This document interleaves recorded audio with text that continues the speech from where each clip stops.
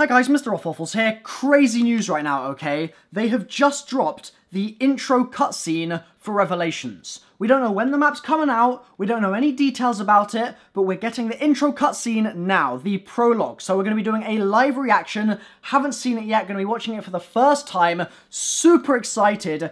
Treyarch are going absolutely in with all of these teasers and trailers that they've been giving us, and just all of it has been amazing. So for the first time, here we go with the Revelations intro cutscene. I'm very excited. Very. Blood and gore. Okay.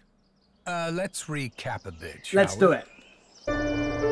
This was meant to be a new start, really. A perfect world. Free from all the evil that had corrupted each and every corner of the known and unknown universe. Oh my goodness. It was going to be a place of safety for the kids. The little yous. You little... Well, so far, so good. Yo! But things started to go wrong soon after you arrived. You? Now, I can understand your initial shock coming face to face with Maxis, especially after so long. But you did the right thing. You followed the plan. You brought the summoning key here, and you destroyed that bloody machine once and for all. What? What? Thing is, Maxis went and ballsed everything up. Wait. Please, you must help me. He heard voices, you see. Wait, who is that? Calling to him. What? Together, can we prevent the destruction of your world? Ooh! It wasn't really his fault. You know, he hasn't actually got his soul yet. All I got was a brain. Anyway, the key thing, as in the thing that is key, is that Maxis fiddled around with the summoning thingamajig and accidentally released an even bigger bastard. Someone even I didn't know was in there. The Shadow Man. Oh, baby. The one and only original Harbinger of Doom. Yes, mate. Yes! Let's go! Ooh. Oh my goodness.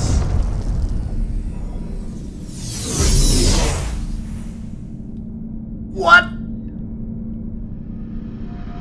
So, I'm going to be absolutely truthful with you. Things have got way too far out of control. This isn't any vague woo-hoo evil. We're talking about the Apothecons. The most powerful and evil entities in all the existences that ever existed.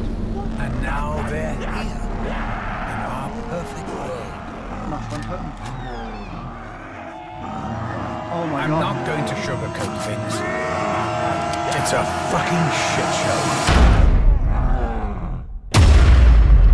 Oh my god. 6th. January, February, March, April, May, June, July, August, September. That's the 9th. It's coming out on the 6th. It's coming out on the 6th? What?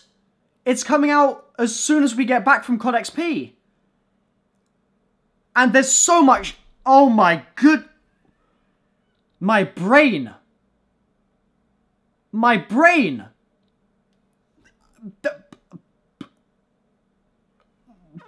What?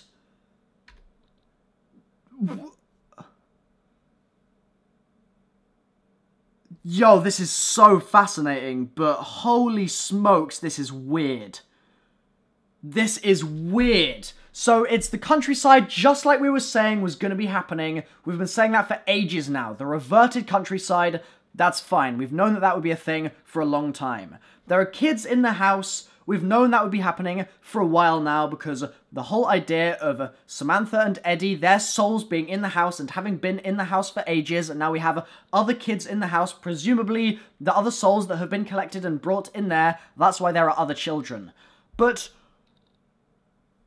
this whole idea of the Shadow Man actually causing Maxis to falter and mess things up is extremely interesting, because the Shadow Man is an Apothicon, or is of the Apothicons, an envoy of the Apothicon race, and the Apothicons are very much a race that you would expect to be causing all these problems, because that is literally their life goal. That is their purpose right now in the universe. They have been banished from creation. They are below creation, but clearly the Shadow Man has tricked Maxis into switching things up and allowing them back into the universe, back into creation, in order to try and get some power for themselves. So let's recap a bit, shall we? We've got to watch this again. This is so mind-boggling, and it's long. This is like, what, like 2 or 3 minutes of just story and story and story and story and story. I love it.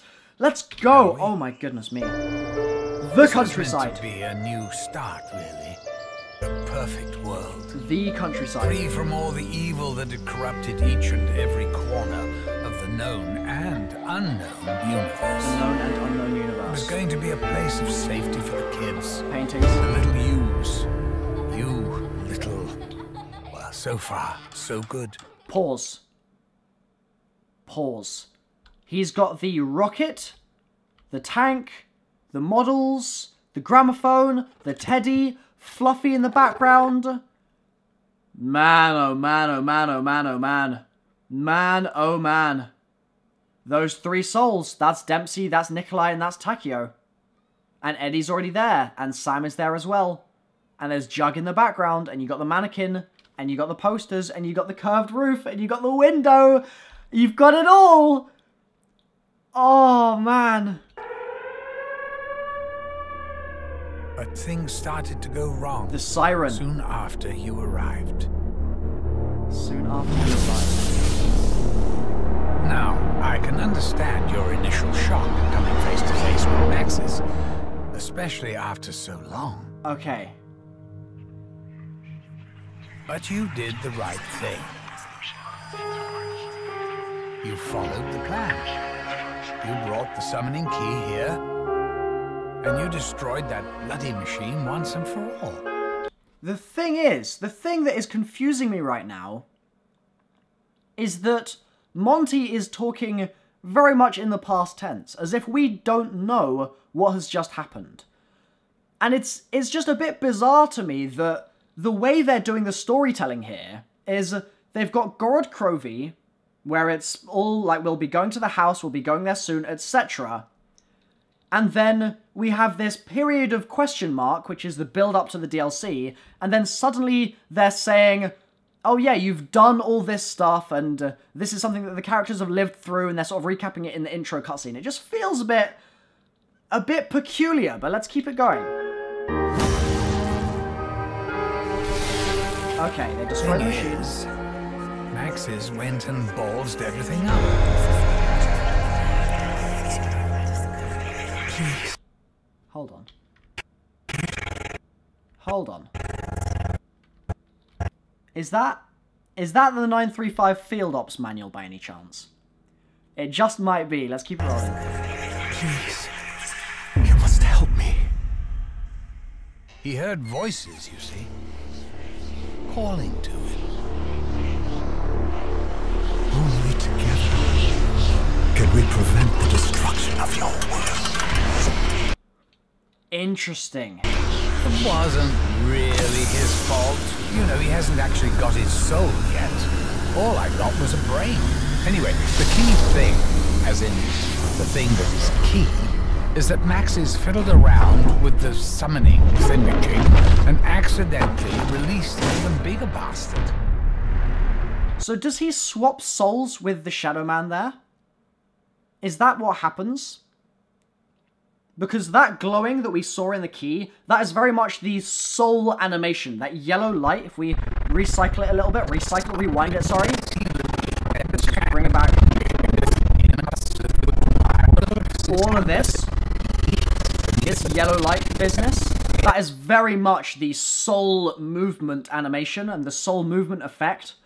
And the fact that Maxis is there and he's like, roar, and then it ends up with the Shadow Man going plop and he's outside the key. We've known, ever since Shadows, that the Shadow Man was in the key. We've not been sure if Richtofer knew that the Shadow Man was in the key, but we have known. We have known for sure. We've also known that the other sacrifices are not in the key, confirmed by Blundell himself.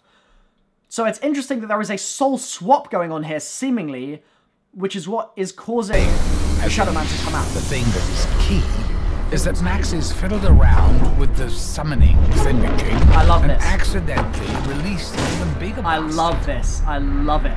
The floating. Someone even I didn't know was in there. And Monty didn't know that he was in there, which is intriguing because it gives us a bit of an idea of Monty's knowledge as a sort of body of information. He doesn't know everything, clearly, and it's interesting that that is the case. The Shadow Man.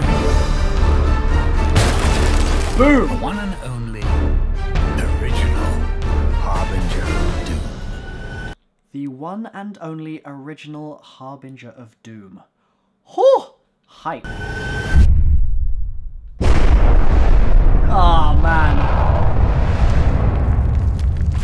That is so cool. Dude, this is insane. This is actually insane.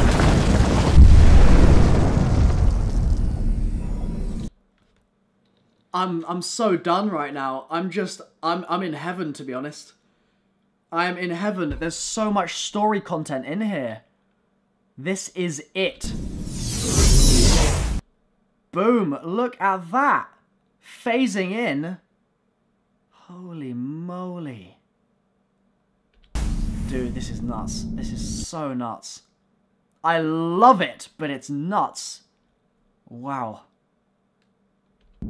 Hold on. What are these? Do we recognize these buildings? So, I'm going to be absolutely truthful with you. Things have got way too far out of control. This isn't any vague evil.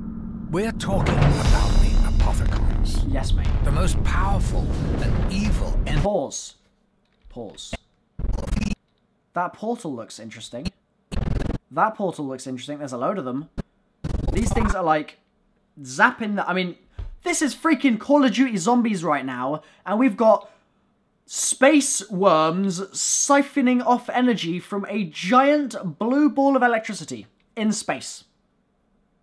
What? powerful and evil entities in all the existences that Oh, it's spitting a rock of 115? ever existed. And now Interesting. Yo, you've got a death ray in the background there. they're here. In our perfect A death ray in the back. Okay, so Nacht is very much embedded in the map then. That's cool. world. And there it is. There's the house, man. Oh my goodness me. Oh my goodness me. I'm not going to sugarcoat things. It's a fucking shit show. Wait, so Monty's inside and he just shuts the doors? He's just like, out you go, lads. Out you go. You got some work to do. Boom! The Day of Reckoning is here. Salvation, DLC Pack 4. Wow. Wow. Wow. Wow. Holy smokes. And there are 4 multiplayer maps.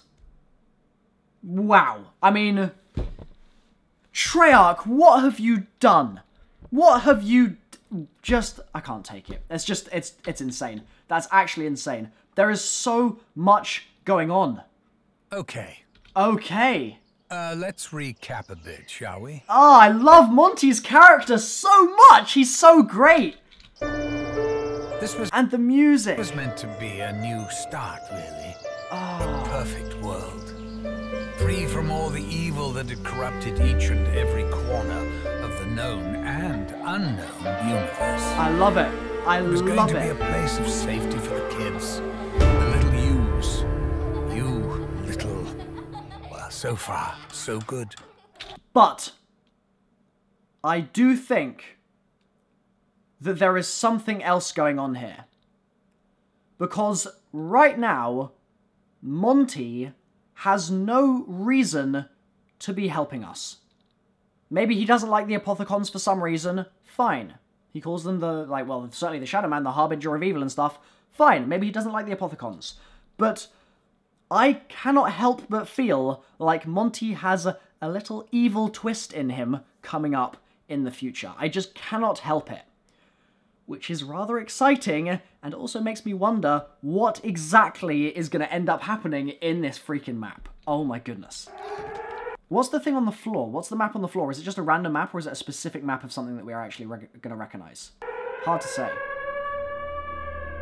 But things started to go wrong soon after you arrived.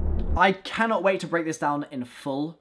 This has been my first reaction. I'm kind of in awe right now. Like, I haven't talked in this video as much as I normally would in like a reaction where I watch it through once and I don't talk much and then I just talk a load afterwards. Honestly, I'm a little dumbfounded. I'm a little bit speechless right now. There's just so much to take in, and I cannot wait to dive into the depths of Revelations in a few weeks' time and find out where things are going to be going. I'm so excited. Thank you for watching, guys. Leave a like if you've enjoyed, and I'll see you very soon. Bye-bye.